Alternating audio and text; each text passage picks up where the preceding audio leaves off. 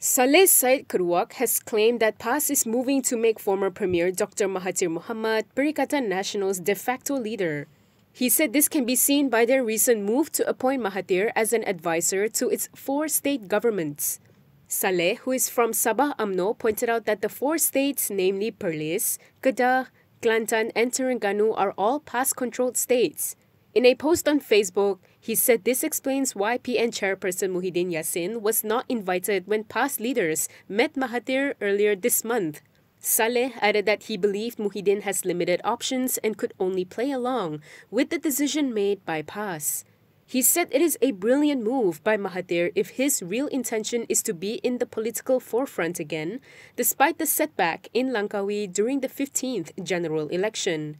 Salleh was referring to an announcement by Terengganu Menteri Besar Ahmad Samsuri Mokhtar yesterday that four states under PN are working to form an official cooperation group with Mahathir as its unofficial advisor.